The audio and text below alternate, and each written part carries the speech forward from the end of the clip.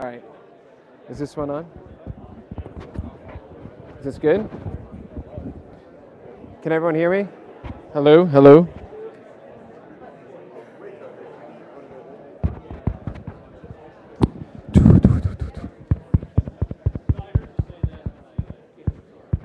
Can you hear me?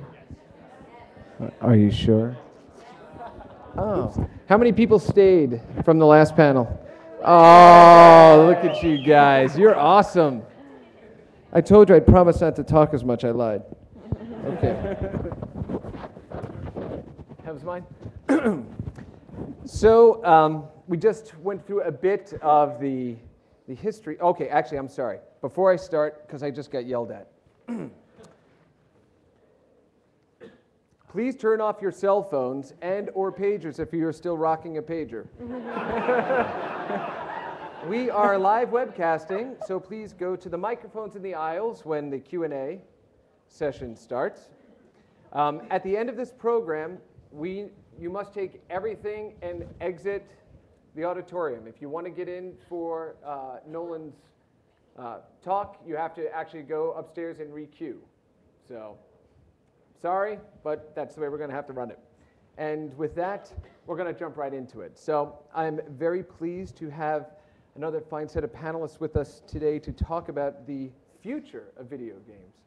So directly to my, well, I should say again for those who haven't, those who aren't here, my name is Chris Melasinos. I'm the curator for the Art of Video Games exhibition at the Smithsonian American Art Museum. Thank you. And we have a wonderful panel for you. Directly to my left is Mark Delora. I've known Mark, gosh, it's going on 12 years now? Awful long 13 years. Mark has been a senior technologist in the games industry for quite some time. He's had a variety of roles at Google, Nintendo, Sony, Ubisoft, and THQ. He also served as the editor-in-chief of Game Developer Magazine back where I met Mark. So, Mr. Mark Delora.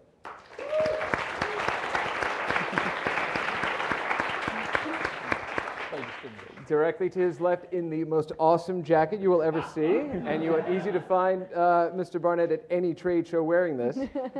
Paul is the Senior Creative Director for BioWare Mythic. He developed AOL's first interactive game, Legends of Terrace, and is best known for Games Workshop's Warhammer Fantasy Battle Universe. Mr. Paul Barnett.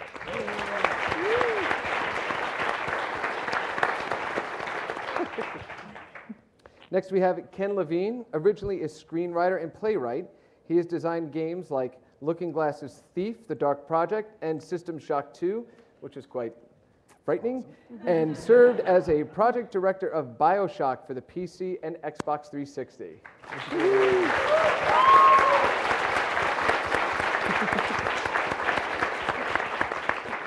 And we have with us Kelly Santiago, who is the co-founder and current president of That Game Company. Was named as one of Kotaku's most influential women in games in 2010, and is a partner in Indie Fund, which helps indie developers reach and maintain financial independence. Kelly Santiago.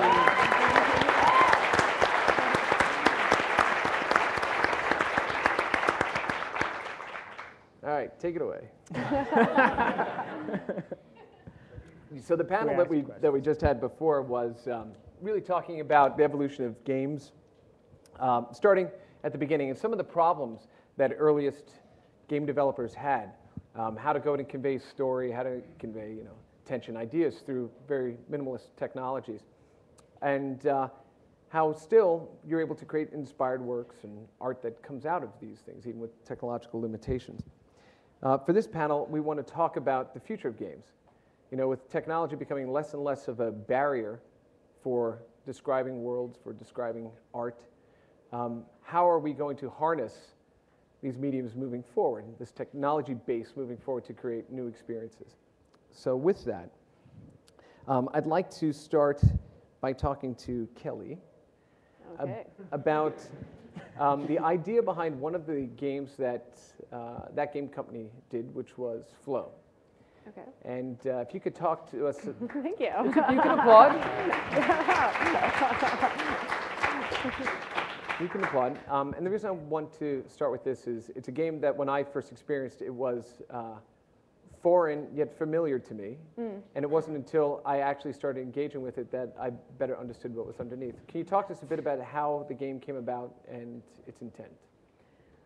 Yeah, yeah, it's funny because you get that question of like, how you guys make such innovative games? How do you make innovative games? And we're like, well, Flow is like Snake, so it's not so. Like, we just take old ideas and remix them essentially, which is the creative process. So Flow started as part of a MFA thesis project by my business partner Genova Chen.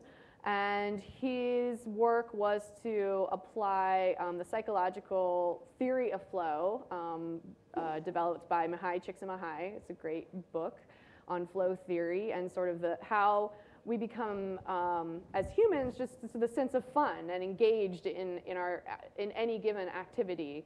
And after doing this research and talking with various people in different fields on this state, many of them would describe it as a feeling of like flowing through water. When you're in that state, you sort of lose track of time because you're just so engaged. It came as a result of the response to our previous student project called Cloud. And Cloud was a game where we were really trying to take this idea of making a game about a subject that we felt hadn't been covered in the video game marketplace, and which we thought could appeal to a wide variety of people regardless of their gamer or non-gamer status. Which was the feeling of what it feels like to be a kid and daydream and while you're looking at the clouds. And so in the game, you play as this boy who's trapped in a hospital who daydreams he can fly through the clouds. And it's a really simple game. But what we found is that it did attract people who wouldn't normally be downloading games onto their computers. But the controls were so hard, and it sort of still relied on some ideas of what playing a game meant. So Genova wanted to take this flow theory and apply it to a game to sort of create an experience that was also, from a technological and interactive perspective, accessible to a wide variety of people. And so in Flow, it's a really simple game where you play as this abstract aquatic organism and you eat. That's your action. And through eating, you determine your experience as a player. You can eat these red foods that take you down to harder, more complex levels. You can eat blue foods that keep you sort of at a higher, more simpler level. And you can engage in combat with other creatures through eating them. Or you can just experience it and keep swimming all the way down and just sort of see the sights in the game. So that's where the idea of Flow came from. Thank you. Ken, you and I spoke very briefly before we started the panel here, and one of the things I was describing to you is about how mechanics tend to stay the same. They tend to persist over time. Kelly describing Flow as really Snake, right, which is a very rudimentary sort of game, one that actually has roots all the way back in Snafu on the Intellivision. Mr. Keith Robinson sitting right here in the front. Robinson sitting right here in the front. In the games that you create, your worlds tend to be very expansive. Tend to have a lot of very deep story and reflection, social reflection within them. But at the root, there are some base mechanics that are always true. Can you talk about how you appropriate those mechanics into the bigger stories that you try to tell? Yeah, I mean, look, there's a basic weirdness about making first-person shooters because, or first-person shooters or third-person games like Uncharted, you're essentially telling the story. Like, if I had killed like 500 people, I would not be known as Ken Levine, the crazy archaeologist, or Ken Levine, the genetically modified dude. I'd be known as Ken Levine, the insane mass killer. And that's, so we sort of start with this weird proposition. I mean, Kelly's games are really interesting because they sort of live by their own rules, and they establish a world, and there's an abstractness which allows not to have to explain away some of these notions. And I think there's a degree of math that people do in their heads when they play, certain games, and when they watch movies. It's no different than Indiana Jones. He's not really an archaeologist. He's a psychopath. I think, but the audience is willing to suspend their disbelief and do some degree of math where they say, well, maybe it's not really killing 6,000 people. Maybe it's killing 1 or 2, and that's okay because there's a reason. And so, but there's an important component of what makes a game, and there is generally a skill component.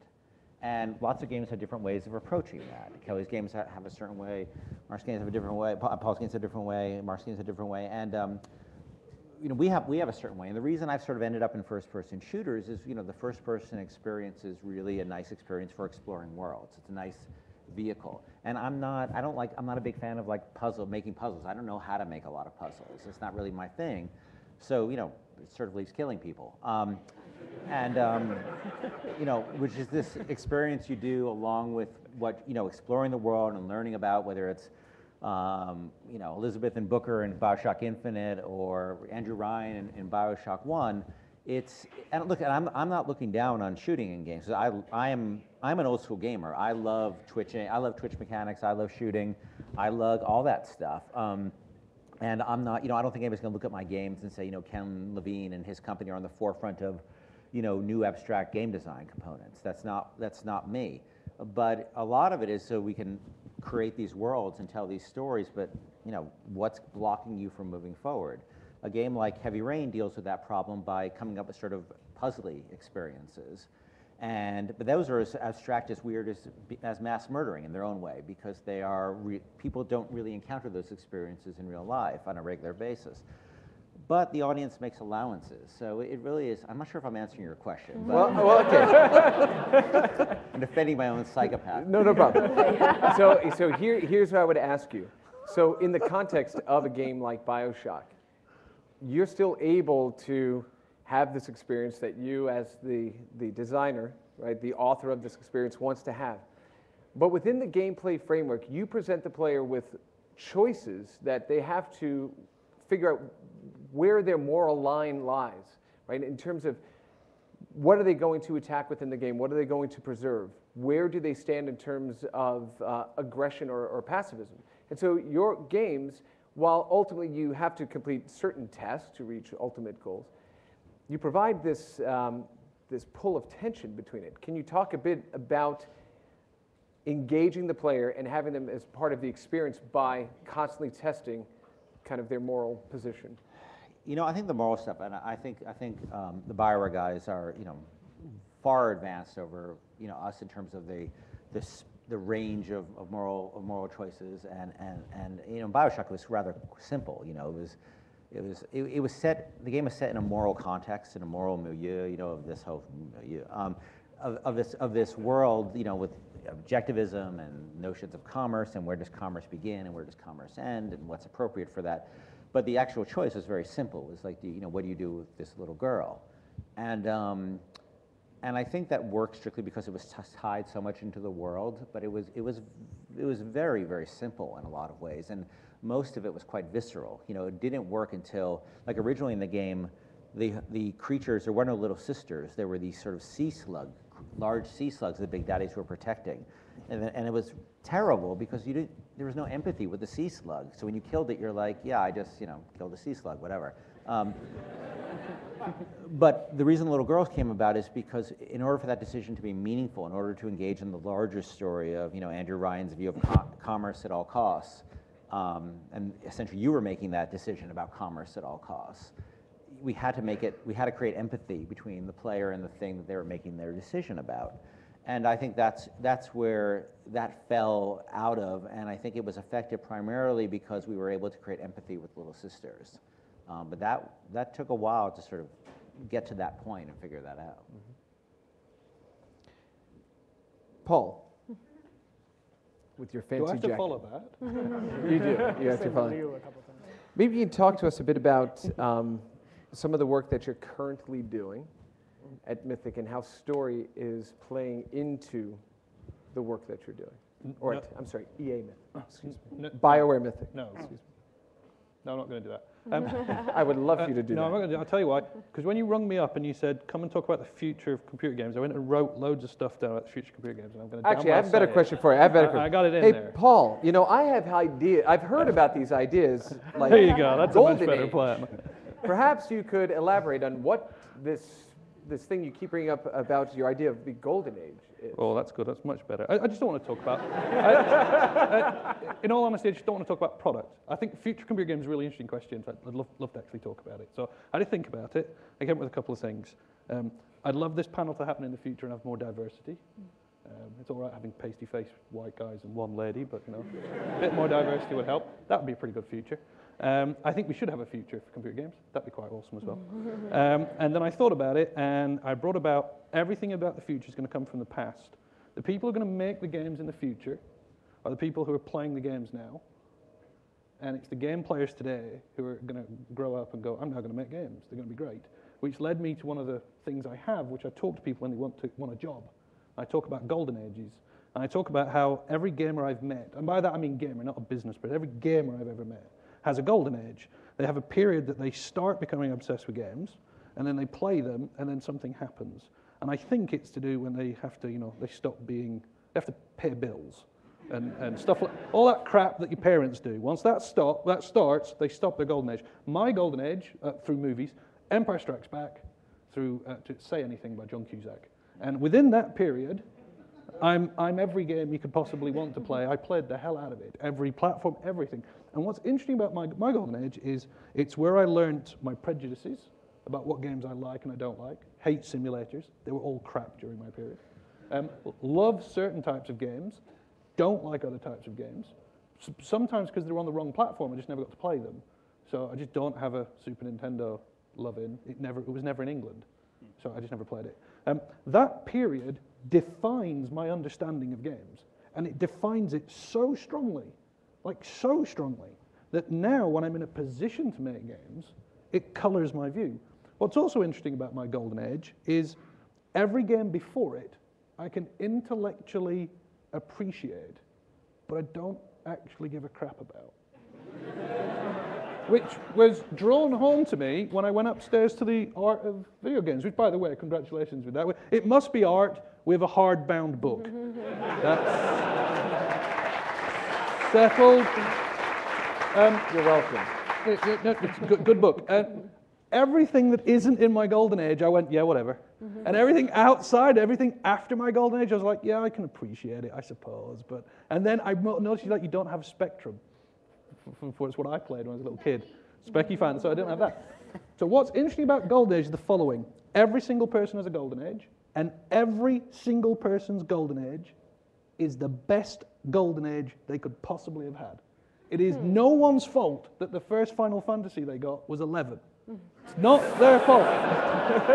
As much as I don't agree with that, it's not their fault. That's the one they got, and for them, it's great. It's not their fault. They don't know where Doom came from, and they haven't played certain games. So when you meet people who are trying to get games made, this golden age that people are going through is going to be their golden age, and it's going to be the thing that the game players of today are going to use to make the games of tomorrow. And where I draw a lot of hope for the future is the current golden age is pretty bloody good. It's a phenomenal golden age. It's unbelievable. I can't appreciate it. I'm too old. But my little boy, Callum, he's 13 in England. He's 13 all over the world. I swear to you, I can see him at the age of 40 going, I want to make this game. It's like Minecraft. And I can hear people going, the stupid thing with squares that looks ugly? No, you don't understand. It's formative. It's really, really important. It matters. It looks really lame. You play it on a screen. And it's going to be the games he's going to make. So I think future computer games is awesome. So it's interesting. That is actually... No. Save your clapping. He has more. So what I find really interesting when you talk about the golden age thing, well, like I said, I started programming on VIC-20, right? 3,192 bytes of available space in which to craft a game. And I remember taking the system out of, storage and connecting it to a 52-inch screen television, and the resolution was 20 by 23 characters. And I had my oldest daughter in the room, and I said, this is called a cassette. And what we do is we used to store games on this. So I want you to put this in here and type load and press play, and then we'll go get a drink and a snack, and we'll come back in, and it was all done, and the cursor's blinking. I said, now type run, and she hit run, and up came this horribly janky Pac-Man clone that I typed in from Compute Gazette. And instantly, I was back in that golden age. And I said, oh my goodness, look at how beautiful this is. And so she goes, well, could you get on the internet with that? And I said, well, you know, honey, when I was your age, the internet didn't look. Oh, that must have been so boring. Kind of gets up and walks out. But, you know, so we do have the golden age through which we kind of view a time where we have this period of exploration. We're framing the decisions we're making about the world, the observations that we make about our world in that way. But to the point that Ken and I first started discussing, you brought up, the same mechanics seem to persist over time. They persist from golden age to golden age. Now, Mark, you've worked on a wide variety of platforms, going all the way back to looking at virtual reality simulation in the early 90s to working on multiple platforms at Nintendo. Do we get locked into this golden age because we can't see anything beyond what was important to us at that moment in time, even though the same mechanics, the same choices we make persist? Can you give some thought about how you've seen the evolution of kind of segmentation across generations? Yeah, I get sort of exasperated by the concepts of golden age because I see people like my parents listening to the Golden Oldies channel, and then I realize that now there's Golden Oldies channels with the music from my era. The 80s. From the 80s. Right. And I'm like, that's Kaja Gugu. yeah. I think it is completely natural and normal that everybody has these golden ages. I think you really hit on something there. Probably most likely because it's formative years, people haven't heard things, they're paying more attention to the music, it seems to relate to the experiences they're going through as an adolescent, et cetera, et cetera, et cetera. But I actually think that it's incumbent upon us to try to break that crap down. Sorry, he told me not to curse, but I'm not very good at that, so I apologize in advance. That's who I am. Yeah, when I see myself falling into a golden age, it's a trap, and I hate it because, as an example, I'm a jazz fan, and jazz had a golden age. It was in the 40s and 50s. I grew up with it in the 80s and early 90s, and I was listening to all the music from the 40s and 50s. If you listen to modern jazz on the radio today, it's the same songs as the 40s and 50s. A lot of times the exact same songs, and there's some real comfort in that. You know, I think it's the same thing with video games. I go back, I pull out my 2600, I play these games, and I'm like, oh, you know, it's the Compute Gazette and all this. I have the exact same reactions. But then I go play one of games like Flow or Flower or Eco. I haven't played Journey yet, coming soon. I can't wait. And these you didn't get in the beta? I did, actually. No, I did, but I only played it. I didn't want to spoil it, so I only played it for like 10 minutes. It's way better now. The games that break my mentality of what a game should be, those are the games I really get excited about. And kind of going back to what you were saying, Paul, about there's like 4 white people on stage, 5 white people on stage. Can't count today. One of the things in the future of video games that I get really excited about is when I meet people from other cultures. Like, I think it was just last Sunday, somebody walked up to me. He's like, I really want to talk to you about video games in South Africa because we have a really tiny community and we're trying to do stuff that, these are games that reflect our culture and nobody understands our culture outside of the people in South Africa. But wouldn't it be awesome if I could tell you what it was like to grow up as a kid in South Africa? And me, I'm like, yes. That would be awesome. I want to hear those games. The problem is getting his voice out is really hard. Clearly that's going to improve over time. The iPhone, I think, has been something that's helped break down barriers now that we can distribute easily. But it's still a hard challenge. And these guys have, around the world you find that the markets are smaller for video games, and so the voices are quieter. So I think it's like for all us pioneers up here, veterans, whatever, one of the things that I would like to challenge us all to do is to reach out into communities you don't expect games to come from, and really pull those out and get them shared with the broader community. That's a really good point.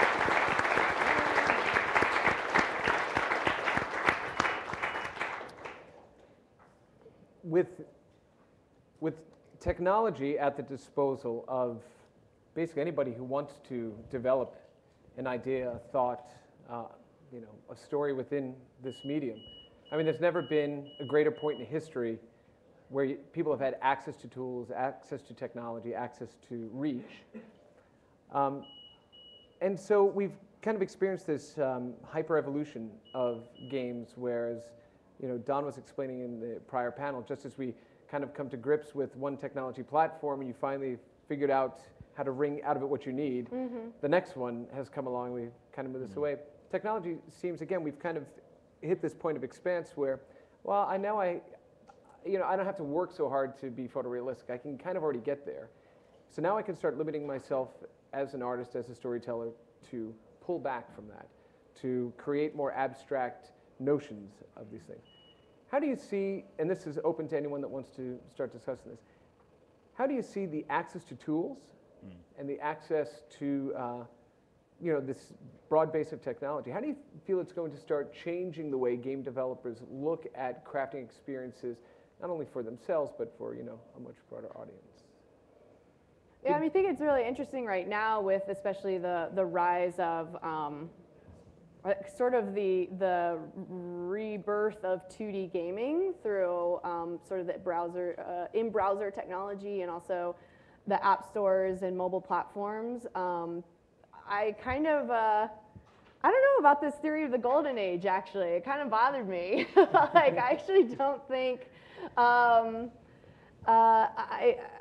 think, I guess what I'm getting to is like that the sort of allowance that current technology has in sort of bringing us back to simplistic game designs and really giving tools to those artists that maybe did grow up with older 2D games and now have the opportunity to really easily access that technology and sort of express themselves through it. I think it shows pretty much that the golden age, our golden age or whatever, wasn't really so golden, because there's nothing from a design perspective that wasn't capable then in 2D that somehow we magically have now. It's just there wasn't a whole lot of critical and cultural discourse around games as a medium, and what those things are. I think also a lot of games of that period were drawn from the thinking that made the arcade, which was get the quarter, get the quarter, get the quarter. And so they couldn't breathe in the same way it took a while even for us as game makers to move away from the punishing the player way of thinking, that games were super, super hard and they weren't designed to be experienced, they were designed to sort of crush your soul. And take your money. And take your money, but that because there was an imperative there. But it's amazing how games, and there's a lot of things that just because of the nature of the formation of games define games. That all games for the longest time were about, fighting dragons or killing aliens, because the little weird nerds like me who were making it, that was the thing that they were interested in. And now you have, as the sort of the spate of developers grow, you have people like Kelly and Genova coming along with a different set of interests. A book about flow, right? And therefore they don't have, and games sort of became this thing about, well, that's all about dragons and that's all about aliens, but that's a function of how it started, in the same way the quarter munching was a function of how it started. And it's hard to sort of move away from that. Okay, so to that point, with the access to these platforms to tell stories, how do you feel video games will change in terms of the type of stories we want to tell? Do you think we're already telling the breadth of stories that can be told through the medium of games? I mean, what do you think is going to help propel that forward? I don't know where games is going to be tomorrow. I mean, things are changing so fast. Right. And I think that all you can do as a game developer is sort of be open to change and roll with it, rather than sort of trying to predict too far. Because 5 years ago, you held up an iPhone to somebody, or you held up a Facebook screen to somebody, or you held up Kickstarter to somebody. Things change every month. That Kickstarter thing is going to be very powerful, and I don't know if it's going to exist in the current form it is right now, or it's going to evolve into something else. But this notion of a democratized patronage is incredibly powerful. Excuse me, that was a month ago, and so things are changing all the time, and I think it's a fun exercise, but I think at the end of the day, it's sort of a fruitless exercise, really, to do that.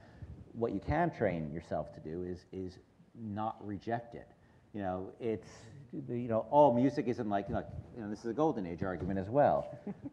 Well, it's strange because I like you guys, I grew up in the '80s too, and that's not my golden age because the music was it was terrible. One of us is going to do that eventually. But it's what you get access to. I think the golden age is what you get access to. There was games available, but I never got to see them, so I don't care. I played the ones I could get hold of. What's weird about my golden age is I have to understand everyone else's is legitimate, And it's very hard because your instinct is to go, no, mine's best. See, but And you go, well, But I don't feel everyone's that are way great. about the games I grew up with, don't I either. guess. I mean, that's what like propelled me to make Love the Manic Miner. games that I do. I don't know.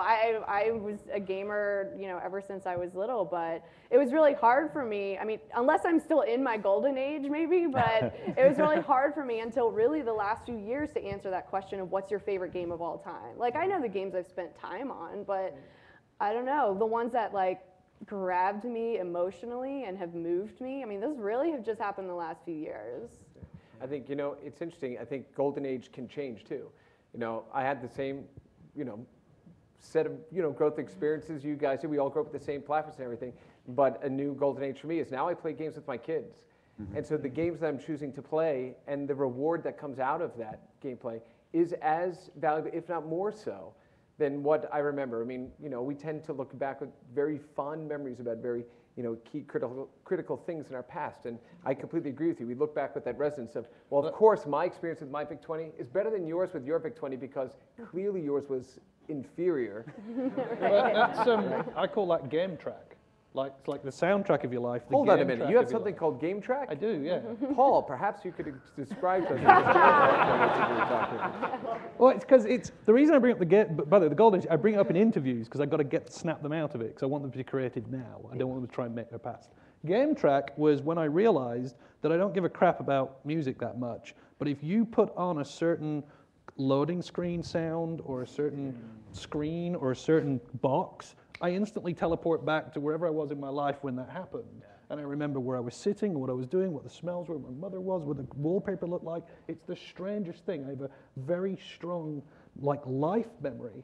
And so these games, when I'm up there at the exhibit, every time I see a game that's on my game track, I go, ooh. And so I think that as game makers, one of the things to aim for is to try and make a game worthy of going on someone's game track. And for some people, those games are just because they got it for Christmas and they liked it and they had time. But imagine actually setting out. I think Mass Effect 1, 2, and 3 together is a generational game track game. I think there are groups of people who will remember. I remember that. I remember playing 1, 2, 3, getting to the end. We do. But one of the other things I think is fascinating about the future of games, I've identified two things that I think are really interesting. First, technology went backwards. One of the few times it's ever happened. Up until then, games were always about higher fidelity, more triangles, more polygons, more. And all of a sudden, we slipped backwards, be it trying to make it work on a phone or trying to make it work in a browser, trying to get a download time. And that limitation was fabulous. That's normal, though. We started off with arcade games. We jumped back to home consoles. We went forward to home consoles, then we jumped back to handhelds, then we went forward to handhelds, now we're jumping back to phones. Like, what's the next thing going to be? Watches or something? The big breakthrough it's this more time cycling, around. though. Oh, well, you're older than me. I like that. But I like that. But the other thing that's happened along with that is a breadth of the people who play games. You say to someone, are you a gamer? And they'll go yes or no. If you're a gamer, how many hours do you play games a week? Well, EA's done a lot of research. It's about 19. Are you not a gamer? No, absolutely not. I do not identify. But you've got access to things on your phones and that. Yeah. How many hours do you do? 12 hours a week. And you go, well, you're a gamer then. And then you get, what is the average gamer age? It's really high now. And so you've got this weird thing of, you know, games have become everywhere. It's just, for the hardcore people, it's the wrong games. Not supposed to be playing Facebook games. It's the wrong type of games. We're all supposed to be playing big console games. And so there's more people playing. That's really common. I think I get questions all the time like, well, do you think games should be this or do you think games should be that? And I think that's such a sad question. You know, I think games should be whatever floats anybody's boat. And I read that a lot, especially a lot of developers get incensed when people are working in a different space. And, you know, especially I think on the indie side, especially because I think they feel really passionate that games should never, you know, like there's a lot of people say games shouldn't, like World of Warcraft is evil because it's this gambling mechanic. And yeah, it is this gambling mechanic, so what? It's fun, you know, and you should make the game you want to make, and you should make the game you want to make, and you should make the game you want to make. It's all, you know, I think it's all good. I'm not sure where that kind of that kind of snobbery comes from. And it's the changing of gaming. There was lean-in gaming on PCs, lean-back gaming on consoles, and then there's this like curl-up gaming on your sort of thing. So like really, it's really quite interesting. And the other thing I do when people come for interviews, I talk to them, is I point out that a lot of games, HD games, high-definition games, they're there to reassure and reflect, whereas the indie space is there to like challenge and champion. And you just got to get used to those two different ways. They're okay. We can all live together because we're all making games. Isn't it kind of cool? Yeah. And it's, you know, you can go and do it. I mean, but beyond like a sense of snobbery, I think there is reason to have genuine concern as games take a larger and larger place in our culture. You know, that's why we want to have these conversations right now, because there's sort of an opportunity to really shape what we're thinking about as an industry and sort of talk about these issues before they sort of spiral out of any sense of control. I think like when you look at television, you know, and but isn't that what art is? Art is about spiraling out of control. Like I don't want my art in control. I want it out of control. Well, but then we can still have a conversation around what sort of artistic responsibility. If it, you know, if it is art, then there's artistic responsibility that goes along with that. As makers, you know, just as though, you know, if you want to own a restaurant, you know, you can choose to create a restaurant that uses local food and has all these great processes, or you can choose to own a McDonald's. And there are things that are problematic about McDonald's food and the way that they add additives and sugar to you know, have greater desire. That's sort of not good for you. Yeah, but I don't think like, ideas are trans fats. I just think they're I think they absolutely are. I think we've missed this conversation. And I think television is a great example of this, where we have, yes, regulations that prevent cursing and from nudity, but you still have the Jersey Shore, you know, doing what they do, because we're not talking about that actual impact of that on our children, on us, on what it means for American culture or the global culture. Sure, but I think it's fascinating actually to see those things that are a little maybe out of our comfort zone or out of control. I agree with you. You should make the art that expresses who you are and the message you want to express. You're reminding me of this game a few years ago. I think it was in the Indie Games Festival. It was a knockoff of Grand Theft Auto, but it was done as a game about vegetarianism, which is freaking amazing. Try to track that one down. Yeah, it was Steer Madness, I think. Yeah. Steer Madness. You were a cow that was trying to, you know, release all of your cow, you know, brethren and do all this stuff. But I think the things that are most interesting to me right now, and have been for a few years, are the things that I don't expect. And I'll cross over into danger territory by telling you about one of them. So it's like 3 or 4 years ago, there was a bunch of news in the newspapers about how horrible it was that somebody had created a game that was all about shooting our troops in Iraq. And my first thought was, who made that? And I want to see that, and what is all that about? And so I tracked this guy down. And the first thing he told me is, that was a demo. I pitched it to a publisher. They ripped it off. They shipped it before it was done. I was like, boy, that sounds really familiar. I was like, I've heard this same story from game developers time and time again. So I felt a kinship with him there. But then what he said to me was, look, I'm just trying to express what I feel and what the people around me feel. And that's what this is about. I'm making a game that's my art expression. So, you know, nobody should have a problem with this, because that's what you're doing. And I totally agree with that. And I think it's fine if you yourself want to say, these are my limits, this is what I'm comfortable with, this is what I'm not. That's great. I mean, and I think we all do that. Like we all do that, and we have different standards for that. You have a set of standards, you have a set of standards, I have a set of standards. But as soon as somebody else comes in and starts saying that, that's when I get very, very nervous. Like who? Anybody. It's nobody. It is nobody's business in the universe. They can not buy it. That's totally fine. Right. But it's nobody's business how I want to express myself, as long as I'm not hurting anybody. This is what we're talking about. Well, yeah, but we should be able to have a dialogue about it, right? Absolutely. Without dismissing it as snobbery or judgmental. Like I think that's what's important about the exhibit, you know, in this kind of dialogue. See, but that's the point of this, right? Is that it is very easy, because the medium is so nascent, because we've only lived with this for a period of 40 years, because when we created computers and we created gameplay with computers, we did something that is against human nature. Is we told people it was okay to play alone. We told people it was okay to be solitary. It was okay to use a computer as a surrogate for a human interaction. When it goes against the very nature of what it means to be human. We want to communicate, we want to discover, we want to understand each other, we want to find conflict, we want to find teams. We use gameplay as a way to discover more about our world. Once we opened up the platform for connection, for global connection, it made it easy for people to do this. There's no wonder in my mind whatsoever as to why people are playing so many games online, why the average, the largest segment of online gamers in America are women over the age of 35, right? It has fundamentally changed the way we're able to go ahead and use this medium to show every point of view, to allow art in all of its forms to flourish. The problem we have is that it is so easy to dismiss it on its face, on the surface, for what we believe it to be, because it's been dismissed its entire progression. I think we're at the point now, for the first time, in the history of the games industry, in the history of technology, in the history of humanity, we have the first children who grew up playing these, who understood there was more to the medium, more to the story, raising children of their own.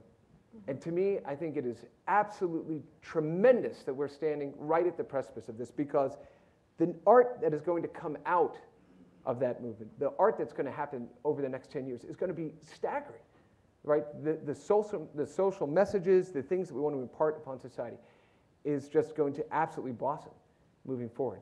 So it seems like we've just kind of been building up all this time to the jumping off point now. It's weird that you say that games can be isolating, because you could not find a person more isolated than me when I was in 6th or 7th grade.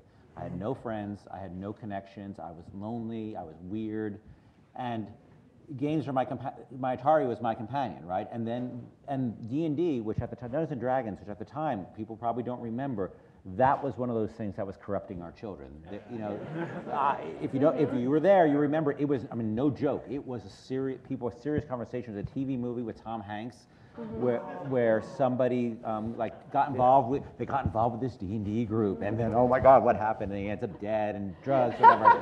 Like seriously. Yeah. And it was this done. And when I heard 2 people over talking on the bus in the 9th grade about Dungeons and Dragons.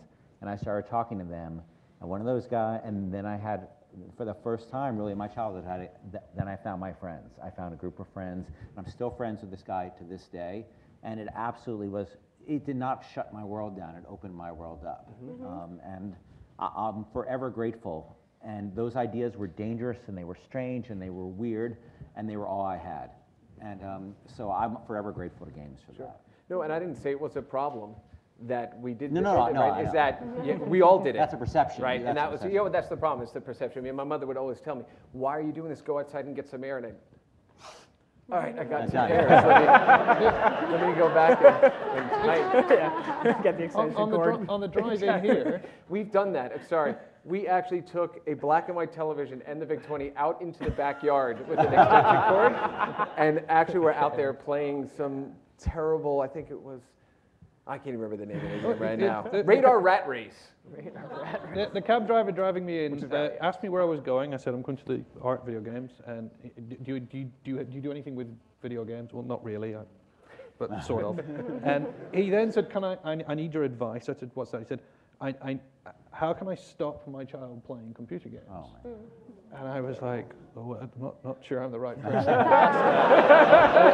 And he was like, he obsessively plays them all the time, you know. I said, oh, okay, oh, that's interesting.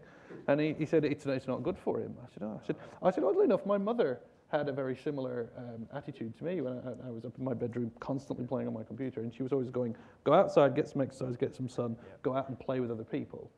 And all those people who were outside, if I went outside, would beat me up and be mean to me. And now, of course, when I go home and I'm driving past, they're there holding up stop signs and waving me through and digging up roads. Great suntans. And so I'm sort of from the other side, which is, no, you should play more games. Which everyone is. So that's right. You know, to the point of playing more games, we talk about the golden age. I'd love to. Not that you can stop me. I'm going to share this story with you, which had this juxtaposition that struck me and my wife as we were sitting and discussing this as just the craziest, bizarre thing. When the Wii was released, and we looked at how controls and new types of gameplay, which are old types of gameplay, ping pong, tennis, these sorts of things, kind of opened up the door to acceptance, right, of games of a different generation. My parents, my father and my stepmother, they had wanted a Wii for Christmas. They couldn't get one. They bought one at like a silent auction for I think $600 because they wanted one so desperately. And then they asked me for games for Christmas. So my parents were asking me to get them games for Christmas. Now, it gets better. One night, we had gotten, our kids' homework done and got them all to bed, and it's like, oh, we're exhausted. Let's watch a little TV and sit down. It must have been 10:30 at night or so. The phone rings, and it's my stepmother, and there's all this noise in the background. She says, we're having trouble getting these 2 controllers connected to the Wii. What do we need to do? And I'm going, what the hell are you doing? It's like Wednesday night at 10:30. And she goes, no, we're trying to play. I said, all right, what game is it? My wife's like, what are you talking about? I'm like, I don't know, just come down. And I'm like, oh no, that's not a 4-play game, that's 2-play. Okay, we gotta go, it's my turn, bye. And she hangs up the phone.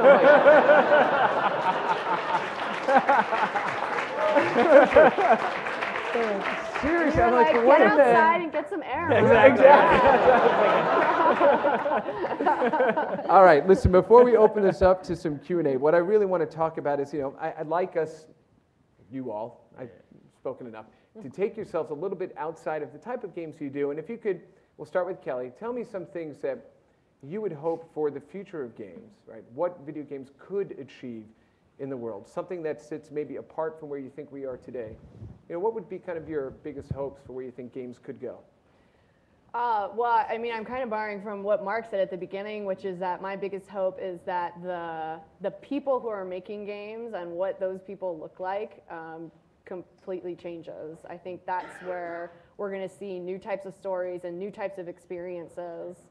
And yeah, I mean, I think with the more accessible technology and distribution channels, that's what's really exploded in just the last 5 years and has impacted it so much. The stories around the types of people who are finding success, however rare or huge they may be on the App Store, it has sort of, I think, flipped a switch for a lot of people of saying like, oh, well, I could do that too, and it's at least opened them up to the possibility of thinking about making games themselves and telling their own stories. And I think that's what I'm excited for.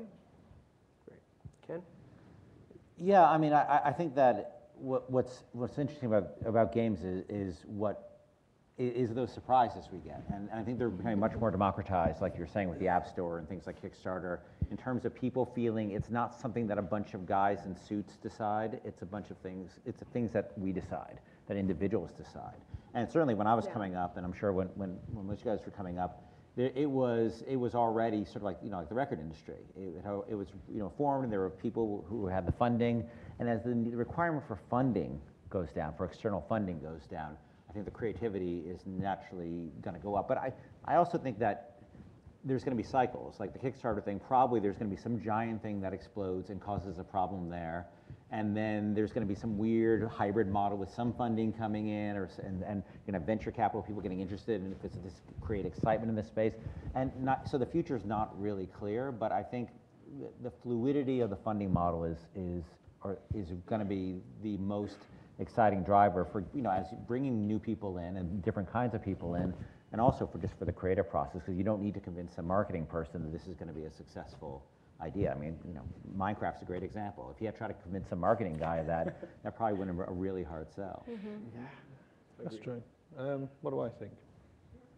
Tell us.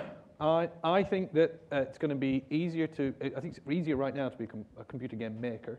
What you should do is get hold of anything, and no matter what anyone says, make something, no matter how good it is, and put it out. No matter if anyone buys it, it doesn't matter, because then you're a game maker. Mm-hmm. From then on, the only thing you have to worry about is budget, scope, and ideas, because you've already done it. And so that's all you have to play with at that point. So I think that's really, really, really exciting, and I'm really, really impressed with. When I started, there was no way of going to school to learn how to do this. Then there were some courses that started up that were terrible, and now there are some courses that are actually astonishing. I've been blessed to go to lots of different universities and see them. Ones where they run like actual little studios and they have their own little budgets and that, and they're making games, they're doing stuff, and it's sort of Dig and Rig was one I just played recently. So there's a whole new wave of people coming out. They're fearless. They expect success. They have wide-ranging views. They're not built in the same sort of grounds that I came from, and they want to make games. They don't want to make games that are art. They want to make games that are awesome. And that's the place I like being in. I don't want to make art, I want to make awesome. And so I'm very, very happy about the future. Before you go, typically, more times than not, an artist doesn't get to choose whether or not their work becomes art. So while you want to go ahead, you can say that I'm an artist. I can say that every time I put a brush to canvas, what I'm creating is art that will be held up or will aspire to be labeled as art. We can all make the actually accurate argument that if anything comes out of expression, it's art. Right? It's art. When we're talking about in the context of it being recognized by a broader segment of the population as art, it's interesting that while I agree that games need to be awesome first, because terrible games are terrible games, regardless of how beautiful they are, regardless of what the message is. If you can't connect with the player in some meaningful way, if the mechanics don't work, if there's frustration that removes them from what it is you're trying to say, then it falls apart. So I agree 100% that games should be awesome. But I think it's also important to recognize that where the next great games that are viewed as artful, are not necessarily the ones that we can discern. They're not ones that we really have a say in, right? One can argue that Minecraft is an extraordinarily beautiful game, much more artistic, much held up more as art than so many more photorealistic games or games that really push massive amounts of space, because within it you have imbued the kind of the desire and the creativity of the player themselves, and you're kind of self-reflecting that.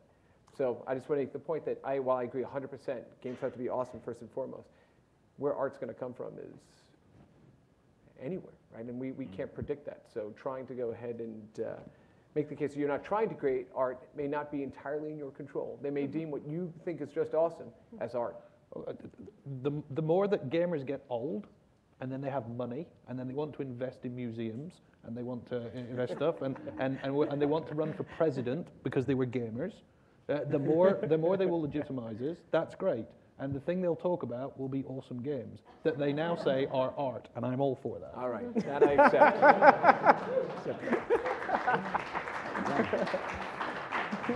Awesome art. Awesome art. Mark. I forget what the original question was, but I'll just riff.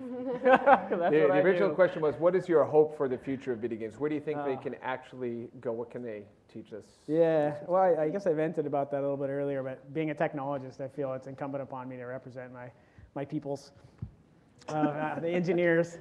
And I think it's been fascinating to me this day, because we got to hear about the guys who brought us in television, and gentleman who bought us Pitfalls right down here at the front row. That's right, Mr. David Crane, right down here. Which is fantastic, and I've spent a lot of time on.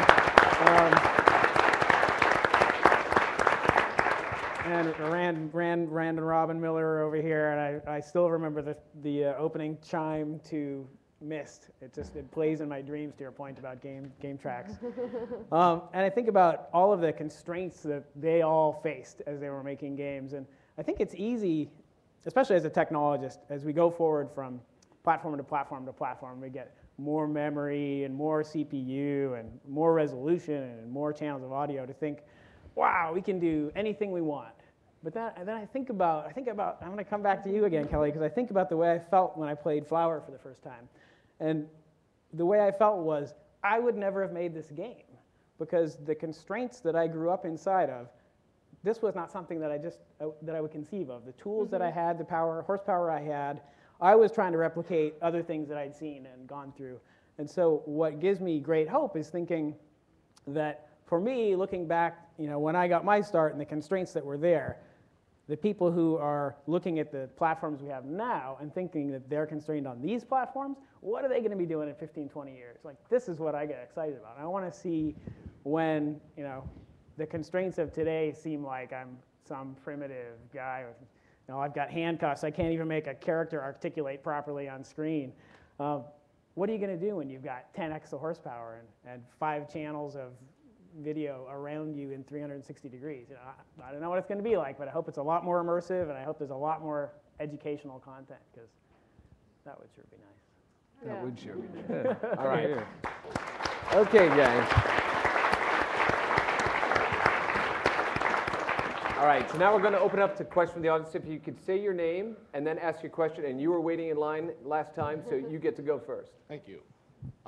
I'm Michael, and I've got a question about, like, what do you guys think of, like, really pretentious indie games? Like, I follow independent games a lot, and, like, it used to be that for every, like, you know, legitimately good indie game you get, like, oh, I don't know, Cave Story or Bastion or something, you get a dozen games that are just, like, you know, a very minimalist platformer with a disembodied voice reading poetry or something.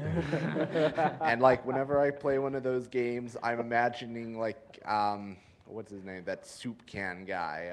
Warhol. Andy Warhol. Yes, Andy Warhol, like, talking to a camera about, like, how it's his artistic vision and that it represents a Zeitgeist or something stupid like that.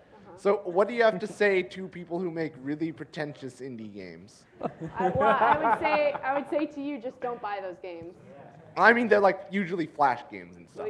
Don't play those games. I mean, it's as a creative medium, as an artistic medium, it should support a wide variety of experiences, and, you know, not everyone has to play my games, and I don't think anyone here thinks everyone has to like our games, so. Look, the broader range of expression out there, the better, I think. You know, Yeah. look, you read an interview with somebody and it may annoy you, but, you know, don't read that interview. I think is the thing. But out of that game you're talking about, with, you know, with the disembodied voice, somebody's going to come along and make some awesome first-person shooter, taking an idea out of that you're going to love. But they're going to steal an idea out of that, and they're going to turn it into something that maybe is more to your taste. And I steal ideas from everywhere I see, from really strange things you would never expect. And I think that's the value, even to a guy like you, is there's going to be an idea that you're going to love someday that you're going to have no idea comes from some guy living in his mom's basement, you know, writing poetry. Okay, thank you.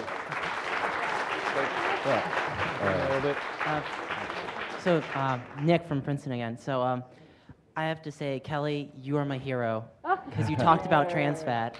I was a major nutrition in college, and I know it seems a little irrelevant, but it is totally relevant, because I know what you were talking about before about responsibility as game developers and what it impacts on society.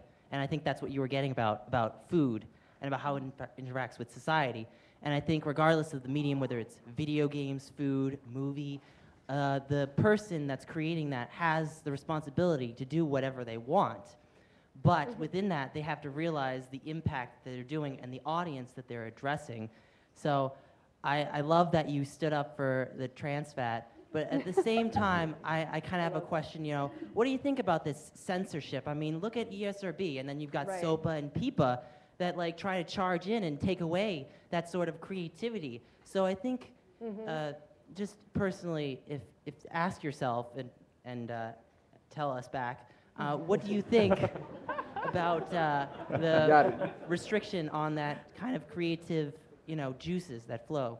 Yeah, I mean, obviously, this is with the grain of salt that I've not been involved in any of those, you know, organizations or understand the kind of work that they do or the thinking that goes into it. But I personally feel like a better leverage of that energy and those dollars spent is into supporting works that we think are interesting or valuable, or, you know, ones that we want, so the kinds that we want to see more of, as opposed to punishing people that whose works we don't necessarily agree with. But yeah, I mean, Ken said it well, is that it's kind of, there's an element that does have to be out of control. Like, I don't think it should be restricted.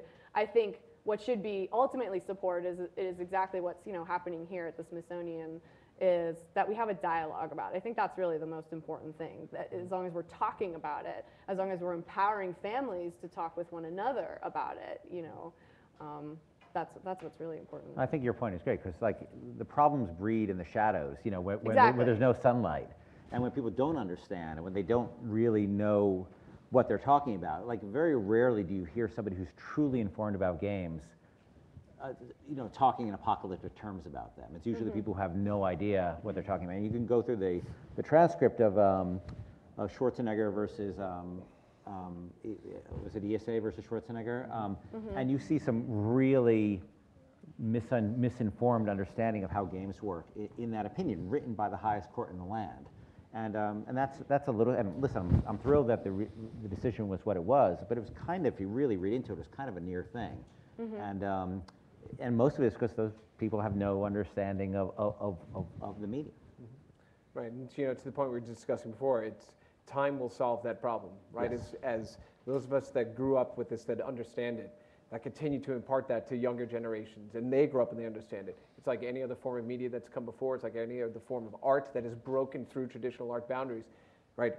This is a medium whose time is starting right now, is one that we're going to continue to move forward with. Well, time and through a lot of hard work and doing, I mean, really, like stuff like this that says, this isn't just this thing your kids do in the basement. Like, we need to be talking about this and what it means and what we want to see out of it. Agreed. I know. Thank you for the question. Over here, please. Yeah, my question was, what's that? Oh, I'm sorry. My name is Russell, and my question is based on actually something that was talked about in both panels, arcade games. I'm sure you can agree that even just the cabinets of those arcade games have artistic value. And I miss the arcades. They seem to be dying, almost dead at this point. And for me, they were a huge part of my my childhood socially.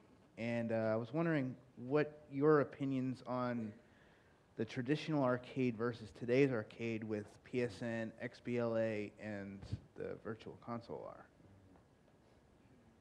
Who misses arcades?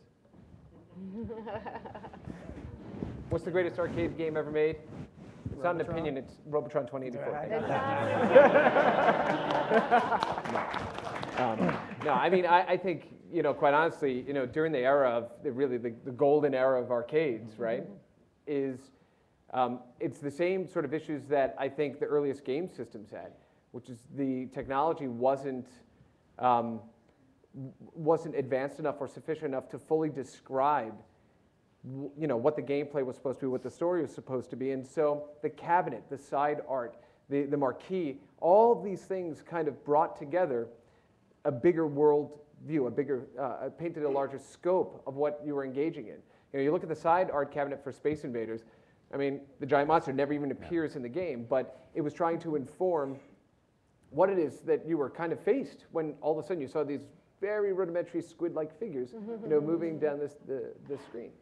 And so I think it's just as we are able to more fully express the worlds we want to create, the stories we want to tell, some of that kind of falls away because they're now inside the game as opposed to sitting as materials outside the game. That's one perspective.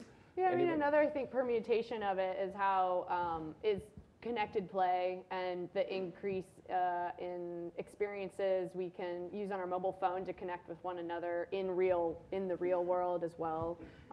Things like Highlight, which is coming out to connect with other people, because I think that was a really important part of it, is like the physical community aspect of it, the opportunity to meet other people who are like you. Unfortunately, the death of arcades in America occurred with the death of roller rinks in That's the real Travis. That is the real Travis. Yeah, for me, I think that the arcade phenomenon, a lot of it was a social aspect that made it popular. For me, I could care less about talking to other people when I went to an arcade, I have to admit. It was all about the games. I think conventional wisdom among folks that I've talked to is that one of the main reasons the arcades went away is that they didn't provide a unique experience as compared to the home consoles. And you can kind of see now if you go to somewhere like Dave & Buster's or somewhere like this, they're still trying to differentiate themselves by having stereo head-mounted displays or things that you can engage with. Yeah, pneumatic things like the boxing thing or whatever. Unfortunately, I don't see the arcades really coming back. It was a time that was exciting, and happy to have been there, but it lasted longer in Japan than here, certainly. So if you go to Japan, there's still a few around. But I want to put a plug for one thing. If you haven't heard of the Arcade Ambiance website, if you love the arcades and you want to get taken back to the game track of your life, somebody has gone through and used MAME, played a whole bunch of games from different periods, so from 81, from 85, from 92, recorded all the audio, mixed it spatially, and then put it out as MP3s. So it's pretty cool. And go to their website. Those tracks are literally 2 to 3 hours long. Yeah. So it is just a loop of arcade, and you can sit there and go, oh, I know exactly what that is. Yeah. That's Time Pilot. That's Right. Robotron. If you listen to all 2 hours in a row, then you need to go talk to someone. Yeah. Or Thank you're you. a programmer. Thank you for the question. Yes, sir. Yes, Daniel Wallace. I'm a human factors engineer, and so I'd like to talk to the technologist here a little bit about the future of the technology side, especially with respect to how we can exploit some of the sensory perceptual capabilities and limitations of people without having a whole lot of expensive apparatus. That is, where do you see that going without huge, multi-million-dollar immersive environments? If you're a human factors guy, you probably have seen a lot of the same stuff I have. I mean, I came out of virtual reality research in the late 80s, early 90s, and I love stereo head-mounted displays. But at the time, they weighed about 25 pounds, and putting 2 CRTs in front of your eyeballs seems like a bad idea, so they were hard to get popular. However, at the time, one of the things that the team I was working with was really working on was putting a micro laser. Again, it sounds like a bad idea. In the hinge point of your glasses, but a micro laser that was so low wattage that it could draw an image over your visual environment and not harm you. And the early really hot. Yeah. Why am I sweating so much? Who's cooking bacon? But I think that that technology has slowly proceeded forward. You see the little Pico projectors now as maybe one example of that. But I think it highlights what has to happen to some technologies before they really gain wide use. I really want to see immersivity come to games where I can turn my head and not lose the scene. It's like Kinect is a half step towards that. Now it knows that I turned my head, but if it adjusts the scene, I can't tell because I'm not looking at the TV anymore. So that's a problem. So I'm hoping we'll get to a point. There's rumors about these goggles or glasses from Google that I think could be an interesting step toward where we're going with that. Anyway, so a stereo head-mounted display I think will be fascinating. You do see the price of all kinds of sensors coming down, as I'm sure you know. I've got a little Fitbit in my pocket. It tracks how many steps I've walked. And these micro accelerometers, I think, can be used for a lot. But if you require a player to put on a wristband before they play their game, that might be a barrier to entry. The Wii was successful in using accelerometers, but it uses the same sort of controller modality we were all familiar with. So we pick it up, and that works great. The Kinect works great because it looks at you, so you don't have to wear sensors. And I think the immediate next generation of machines are probably going to incorporate more of that technology than a worn sensor technology. But I hope that we get to the point where there's some middle ground, or you can improve the fidelity of your experience if you're willing to put on a sensor-laden suit or something. Thanks for asking. Over here. Now that we've started studying game design as a field, we've first now at 3D began to study the science of reward and pleasure. We've seen this flip to more amenities already in intuitive forms, like the McDonald's Monopoly game, where you get the reward of buying fries by getting the little sticker. Do you see this going further, more pervading everyday life outside of our strict entertainment time? So you're talking about gamification, I think, right? So here is my Street Pass on 3DS. And if I go back to the plaza, I have 10 more people that I just collected in the room. So thank you very much. Yeah, I think there are ways that it's possible to go ahead and bring very meaningful gameplay to our lives. I mean, we use game theory, we use the discussion of game mechanics components and everything from business to military to sports. So it's interesting how you appropriate it. The important thing is to make sure that we don't abuse it, that we make sure that we are not overburdening society, we're not overburdening ourselves with constantly trying to game the system for just arbitrary or irrelevant benefit. I don't know how many people Foursquare. I don't, because I'm like, I'm not going to punch into this machine every single time, every time I'm jumping in. Well, first of all, it's like, okay, hey, I just landed in Spain. Oh, you mean your house is empty? That's great, right? I mean, so we have to be very careful, I think, and cognizant of what it is we do. I think there's an appropriate way to use them to great social benefit, but like with anything else, we just have to temper the desire to gamify everything with, what I think is probably responsible. Any other thoughts? Yeah, I mean, I think great games utilize a similar underlying understanding of human psychology and anthropology. And so what just bothers me in sort of the gamification, and that's a great example with that, is like literally taking a game mechanic that is in another game and applying it to something in the real world, as opposed to approaching it from a perspective of, okay, we want I want my team to be more engaged on a day-to-day and weekly process. So how can we apply the design, good design of engaging systems to help them in that process, that kind of thing? Yeah, I think you have to be delicate about what you gamify. I think for me, the one that pops is like, you absolutely should gamify is education. Just because my experience of learning math as a third grader, my third grade teacher, got me to a certain point, and then she started giving me these workbooks that were just puzzles of crazy math problems, and I'd fill out the crazy math problem, and give me a letter, I'd put it in a phrase, and eventually I'd get the whole phrase, and I guess I win.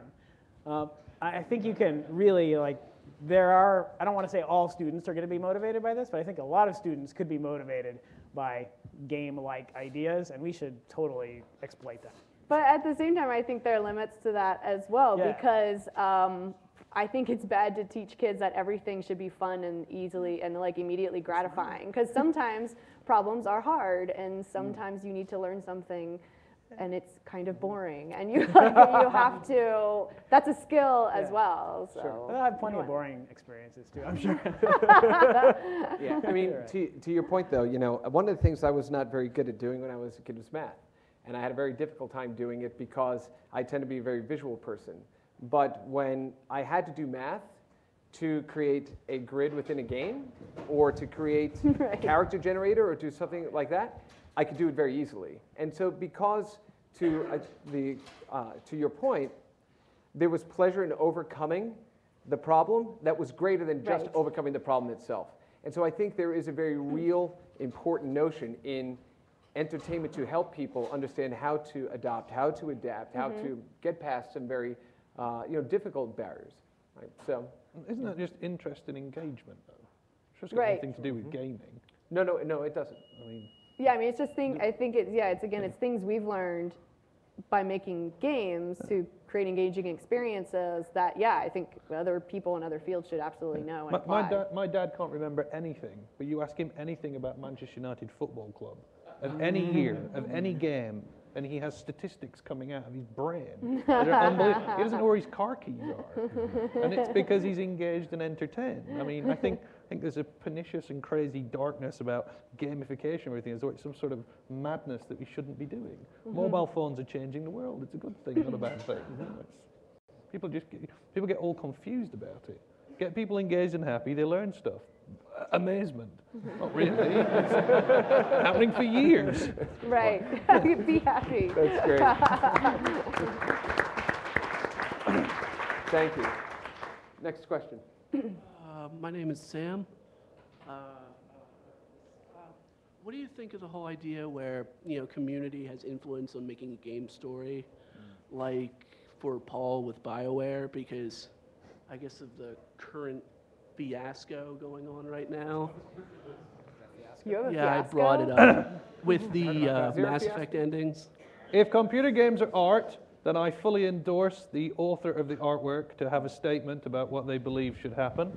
Just as J.K. Rowling can end her books and say that's the end of Harry Potter, I don't think she should be enforced to make another one. I just wanted to say love those games, and I love BioShock, so. He loves Bioshock. You're okay. You're right. I want to speak to this as well, because I think it's an important moment. I think not only do I believe in the authorial intent of Bioware in this situation, and I think if those people got what they wanted, and they wrote their ending, they would be very disappointed in the feeling, the emotional feeling they got, because then it's just, then it's not, they didn't really create it, and it's not something that's being communicated to them. It becomes, it's like when people want to go see, like, oh, I'd love to see Mick Jagger and Paul McCartney and Ringo Starr and Jimmy Page play Hey Jude. And then you go there, and actually it's not that good, because it's something new, it's something exciting, it's not challenging you. And I think that this whole thing is making me a little bit sad, because I don't think anybody would get what they wanted if that happened. Yeah. Great point. Thank you. Next question, please. My name's Brandon, and I admit to taking the TV outside, gathering the neighborhood kids, and playing Super Smash Bros. Melee. All right. Slow clap. There we go.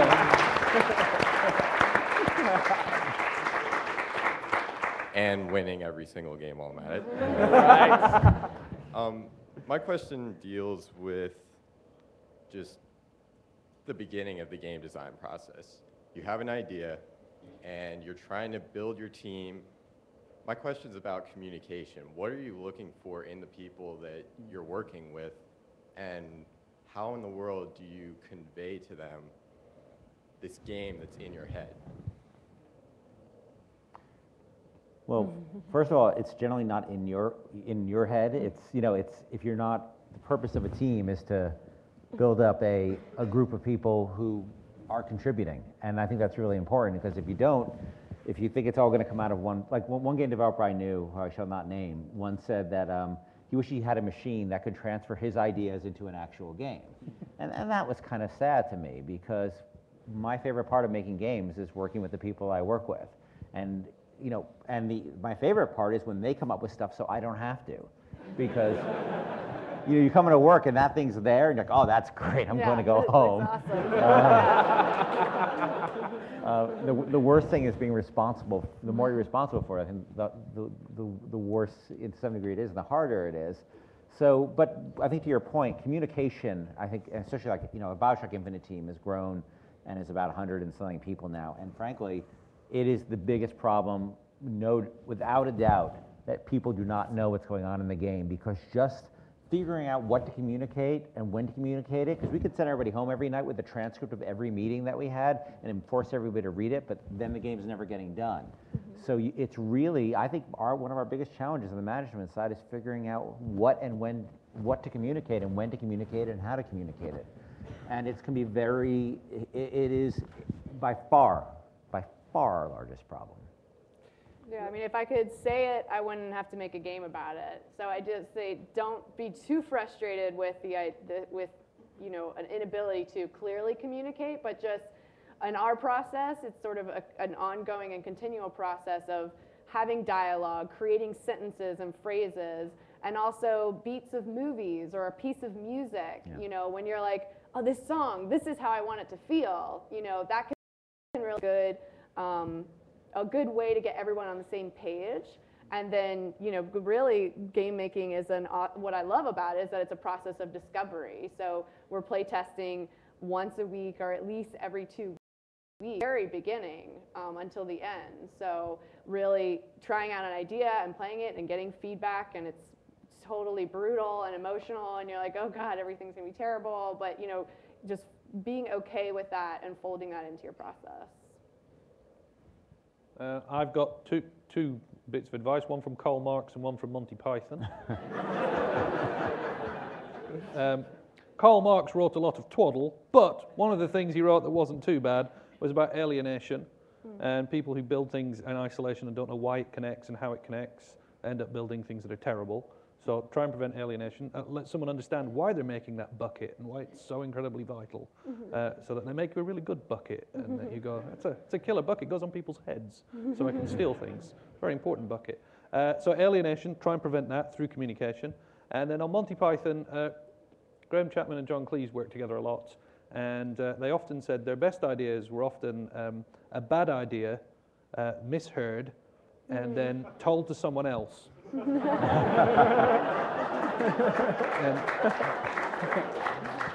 So I wouldn't have too much communication, maybe muffle. That's probably the best idea, but that's how good ideas happen. They happen by sharpening your blades on each other. I'll come at that from the other direction, just to be argumentative, which is I think there's something really delicious about a single voice, and there's a purity of communication that can come from one person who's really trying to get a message across. I think it's getting harder and harder in games to do that because it's getting more and more challenging to be the master of all those different domains. But I think it's something like Braid maybe as an example that's close to that. I know John Blow had lots of friends, lots of communications, but man, he was really busting butt on that game for 3 years, largely by himself. And I mean, it really comes out. That is him in a box when you play that game. There's something lovely about that. Great, thank you for the question. Yes. Hi, my name is Lawrence, and I've got a simple question for the panel for the future. How many years before games overtake Hollywood? In what way? In what sense, yeah. In terms of just pure entertainment value, because you see with productions with games, I mean, they rival, Hollywood productions. And it just seems that right now, as it stands, people are paying $20 to go see an IMAX movie, when I can go pay $60, and I can get 20 to 40 hours as opposed to 2 to 3. Don't say that too loud, or the movie theaters are going to start wanting to charge you $60. Yeah, but why do you care?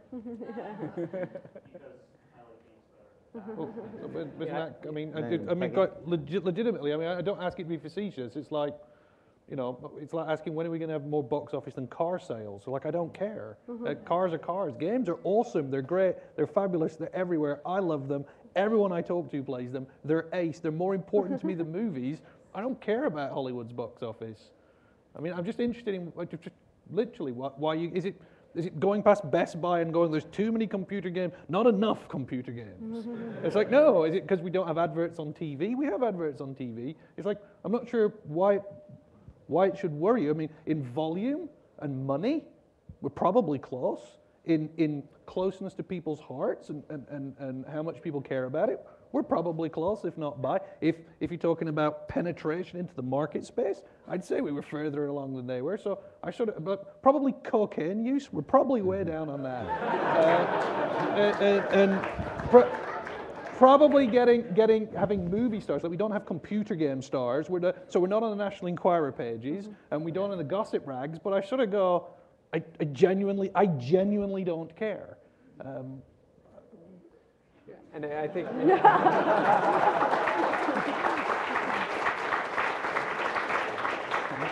Do you care? I think maybe to bring it back around to probably what you're asking is, and what Paul has put a stake in the ground for, is that that it's not as if we have to say, when does painting replace written word? When does music replace any other form of artistic expression?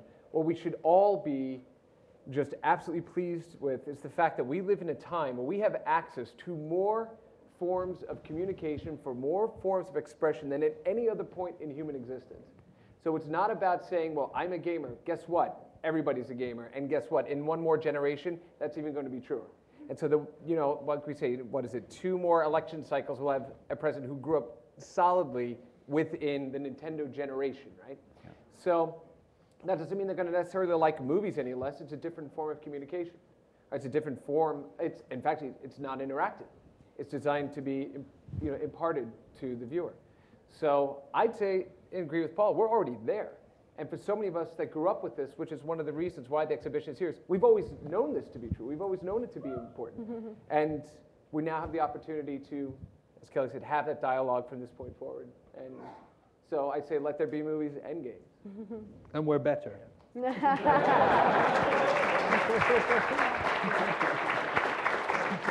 I would say, if for nothing, it's for matching jacket and shoes. I was going to say the style. Ooh, it's okay, I think we have time really for questions. possibly 1 or 2 more questions. Yes. He's dangerous. The next wired .com reporter Chris Kohler, watch this yourself. This is the tough one, last one. Hello. Okay. Hello. Well, this microphone is actually taller than me. That must be symbolism for something. Anyways, I've got a quick question. And this exhibit is about video games as an art form. You've probably had exhibits as movies as an art form. But okay, no, scratch that. I had a different question. Okay, forget everything I said. I've got a different question now. Okay. Okay, with video games in such a mainstream market today, don't you think that, have you ever seen TV shows today and they're playing Donkey Kong on their Xbox 360 with the controller held upside down with a VMU stuck into the... When do you think we'll actually get to the point when you can go up to someone, take a game out of your pocket, put it in their face, and they'll say, oh, this is how you play it, this is what the game called, this is what the company is. When do you think we'll have the mass, not just media, but mass consumer and media emergence, where if you show anyone, tell anyone, hey, Citizen Kane, they'll obviously know what that movie is. But if you go up to anyone like, Calamari Damacy, they'll just stare at you awkwardly. Why isn't he on the panel? I know.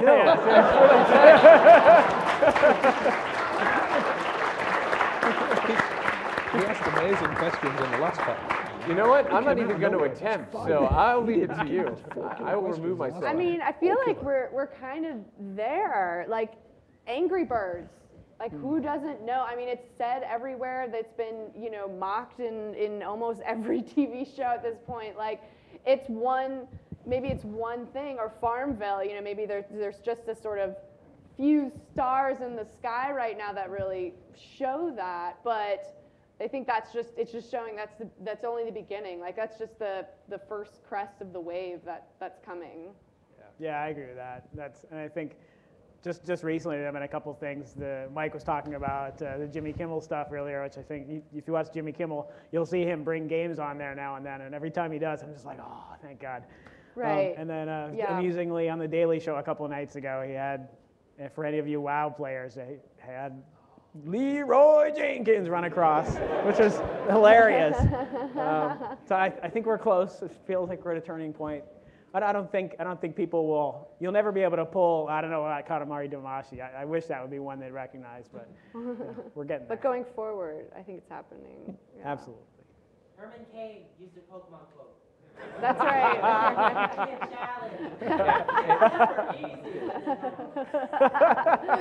And by the way, I have Katamari Damacy in my PS Vita sitting down here in my bag. So if you walked up to me and said, Katamari, and I'd go, yes, I know it's awesome. Right. Thank you for your question again. Yeah. It was fantastic.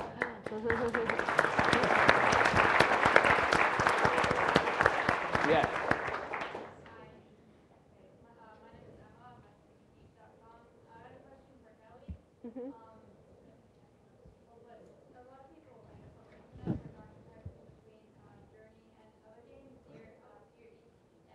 Esther, yeah. Oh.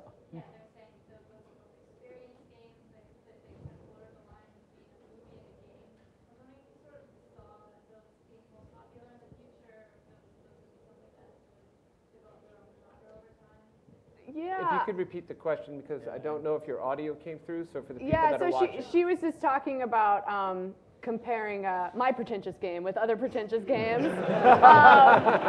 Journey with Dear Esther, which was recently available for download on Steam, and is a game in which you play through this fairly rich 3D environment, and you're walking through, and there's a narrative that's unfolding, and that's kind of it. You're just walking around the space, and in my game Journey, you do a lot of walking around as well as the story unfolds for you.